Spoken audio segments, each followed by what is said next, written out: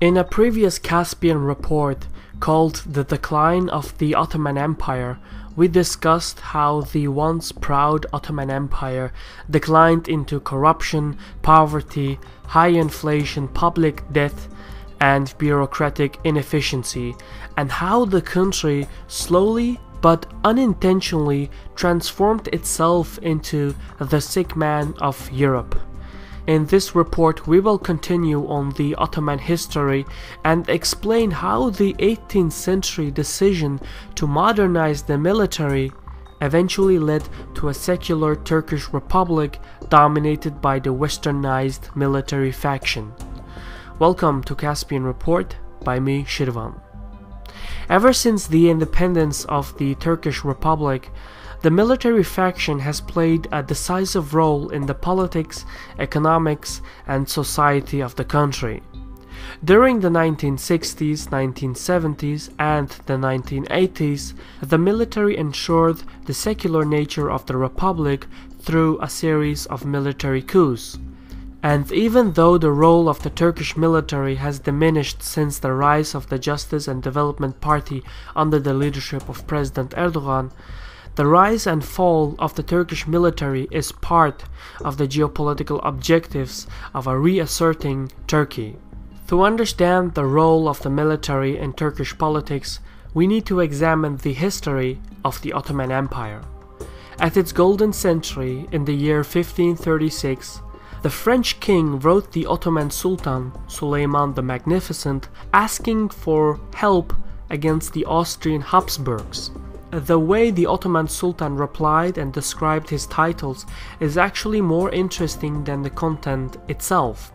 I quote, "The Sultan of Sultans, the Sovereign of Sovereigns, the Dispenser of Crowns to the monarchs on the face of the earth, the shadow of God on earth, the Sultan and Sovereign Lord of the Mediterranean and Black Sea, of Rumelia and Anatolia, of Karamania and the land of Rum, of Zulkadria, Diyarbakir, of Kurdistan, of Azerbaijan, of Persia, Damascus, Cairo, Aleppo, of the Mecca and Medina, of Jerusalem, of all Arabia, of the Yemen, and many other lands which my noble forefathers and my glorious ancestors, may God light up their tombs, conquered by the force of their arms, and which my august majesty has made subject to my flaming sword and victorious blade. I, Sultan Suleiman Khan." And then the actual contents of the letter starts. This introduction of titles shows the mentality of the Ottomans in that era. They perceived themselves as unstoppable world conquerors that were superior to any other nation or state. But when the Ottoman Empire lost the battle at Vienna in 1683, they gradually lost control over their holdings in Hungary and the Balkans. It was hard and painful for the Ottoman rulers to acknowledge that they weren't the masters of the world, and if the last century of continuous military failures had proven anything, it was that the Ottoman Empire was inferior to the West in terms of military and warfare. But it also proved that the Ottoman sultans had become subjects to their own traditional military unit, the Janissaries. In an attempt to undo the decline of his empire, Sultan Mustafa III established a new Western military institution in the year 1773, the Imperial School of Naval Engineering. Many of the instructors were of Western European origins, and the curriculum was based on secular, science-based European sources. The purpose of the institution was the modernization of the Ottoman military.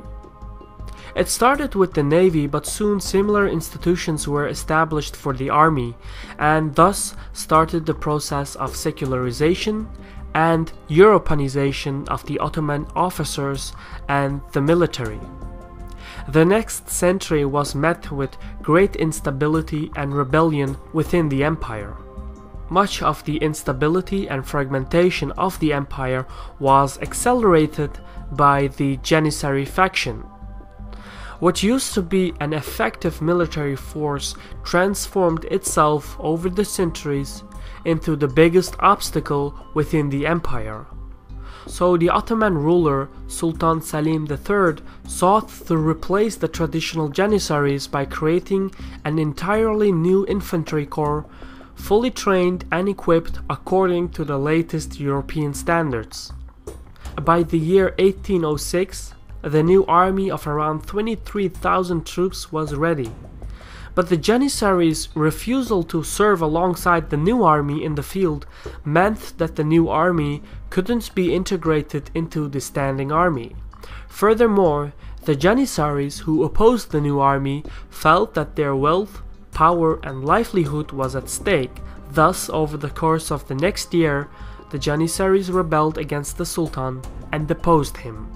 By 1826, the new ruler, Sultan Mahmud II, also tried to abolish the Janissaries and succeeded. By forming a new modernized ethnic Turkish army, the Sultan provoked the Janissaries to revolt. In the ensuing fight, the centuries-old Janissary Guard was defeated and abolished. The Sultan then instituted extensive administrative, military, and fiscal reforms. These reforms took on the name the Tanzimat, which literally meant the reorganization of the Ottoman Empire. The Sultan's sons and successors, Sultan Abdülmecid I and Sultan Abdul Aziz, continued the reforms and further westernized the military. But what effectively happened was that the Ottoman military underwent extensive modernization, which was based on secular and European sources, whilst the Ottoman rulers still held tight to the old religious doctrines and the traditional system of an absolute monarchy. So, over the years, this created a gap between the new military and the traditional system. But this also paved the way for new political movements within the empire. First, there was the young Ottomans, who wanted to modernize the country without westernizing the society. This was followed by the Young Turks movement, who also wanted to modernize the country, but ended up destroying it during World War I. So when finally the Ottoman Empire collapsed, there was only one faction that stepped up: the Western, secular educated officers. They took control of the situation and they won the war for Turkish independence, and finally they established a secular republic with the ambitions of fully westernizing Turkey. This was all done under the leadership of Mustafa Kemal Atatürk. But even if it wasn't for Atatürk, who led the country to victory, it would have been someone similar from the same secular military with the same secular ambitions. With the independence of Turkey assured by the secular military, a secular government was inevitable. But since the military was the only genuine secular institution, they became the guardians of Turkish secularism. And therefore, to guard the secular laws and the secular constitution, the secular military had to take an active and dominant position in the politics of the country. Back then it made sense. So ever since the independence of the country, the military has played a dominant role in the Turkish politics and government. Over the course of the 20th century, the military-dominated Turkish government fully transformed the country.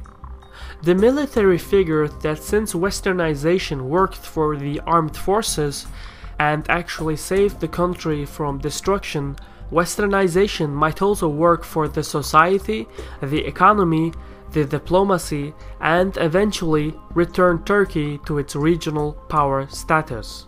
These massive reforms were accomplished mostly because of the support the military received from the Turkish public. You see, the military enjoyed immense high approval rates, and there are several indicators that explain this. First on, the military is recognized as the national savior of the nation. Second, the military is admired for its indiscriminate conscription. The army conscripts from all across Turkey's social classes, ethnic groups, and regions. And finally, the military is respected because of their stainless reputation. until recently, that is. These three indicators is what made the military so trustworthy in the eyes of the nation.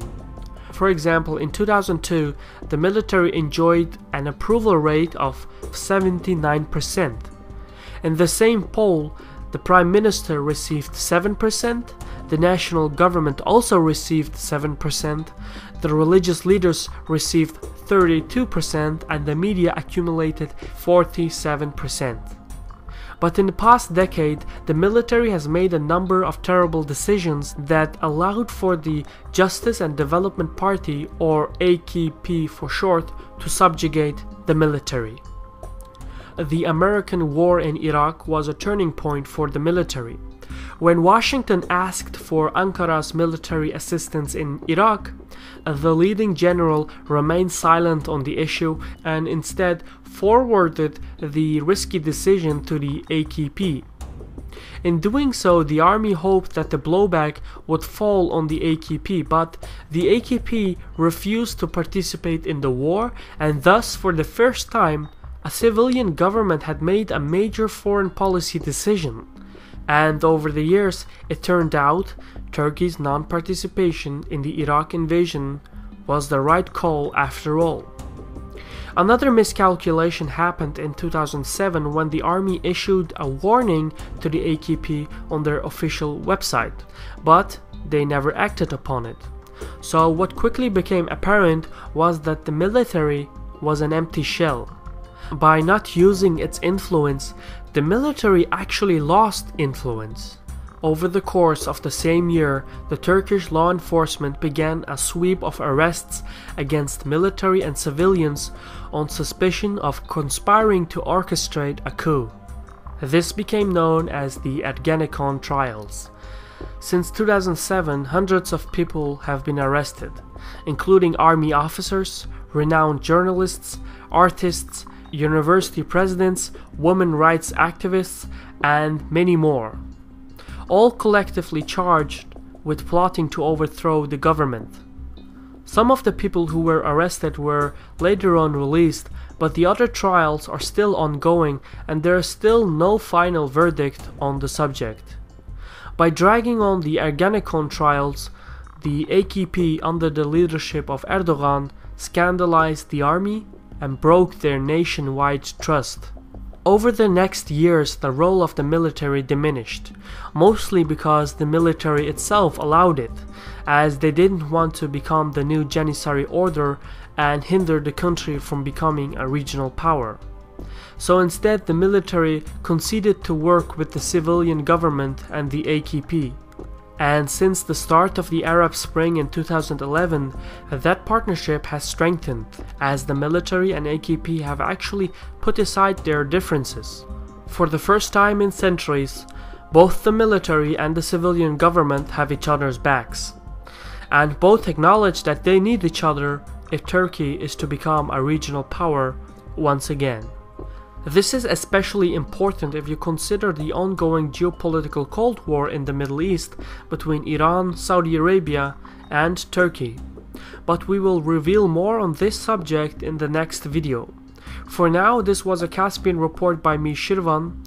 If you enjoyed this video, be sure to share it on your favorite social media pages. So thank you for watching, take care, and sağ ol.